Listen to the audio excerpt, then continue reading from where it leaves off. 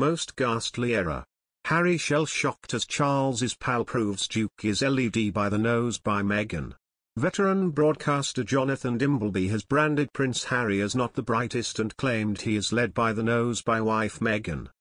In a brutal assessment, he dismissed their bombshell interview with US TV's Oprah Winfrey last year as the most ghastly error of judgment. The 77-year-old longtime presenter of BBC Radio 4's Any Questions? Said of the Duke and Duchess of Sussex, "I suspect that Harry is led by the nose by Meghan Markle.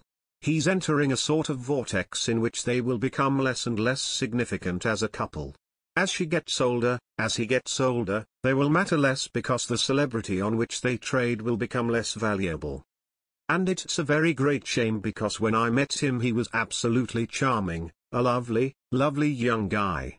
Not the brightest in the world but filled with generosity of spirit."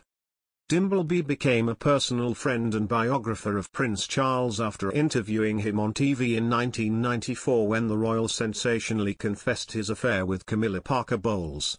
Charles insisted their relationship only resumed after his marriage to Princess Diana had irretrievably broken down. In an interview with The Times, Dimbleby referred to the claims by Harry, 37, on US TV that he flew to the UK this month to make sure the Queen was protected and has got the right people around her. The presenter said sarcastically, "So you've swanned in to check that the people who are very close to her are the right people? Thank you very much. I mean, your wisdom, Harry, is well worth it, I have no doubt. And now you're zooming out again." Dimbleby also said the Sussexes' claims in their Oprah interview that a member of the royal family had concerns about the color of their baby's skin were deeply unfair. He demanded, "Who the hell was it supposed to be? That is the wickedness of it, it allows you to speculate. And why do you make such a smear?" I thought that interview was, to put it kindly, the most ghastly error of judgment on their part. Meanwhile, a royal expert has claimed, Prince Harry's suggestion that he has a really special relationship with his grandmother in a recent US TV interview are likely to prove damaging in helping heal the rift between the Duke of Sussex and the royal family.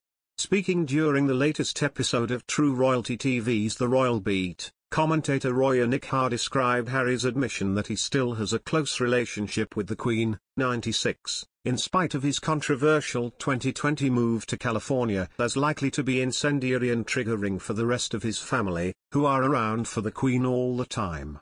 Harry, 37, has been accused of playing up his relationship with the Queen to ensure he maintains credibility in America amid the Sussexes' deal with Netflix. Speaking to NBC's Today Show about his meeting with the Queen earlier this month, the royal said, "It was great, it was just so nice to see her, she's on great form.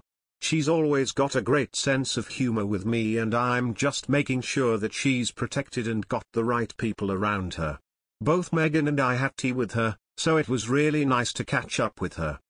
He also told the show's host, Hoda Kotb, that he continues to have a really special relationship with his grandmother. Royal expert Nikhar told the Royal Beat's host Kate Thornton, that comment was quite triggering for the rest of his family, who are around the Queen all the time and I'm sure who the Queen does confide in quite a lot. She added, "There is no doubting that those two, the Queen and Prince Harry, have an incredibly special, close relationship. But I think to say to an American network, knowing these comments are going to go around the world, and come right back at your family, that the Queen tells Harry things that she feels she cannot tell any other member of her family who see her much more regularly, it just felt quite incendiary."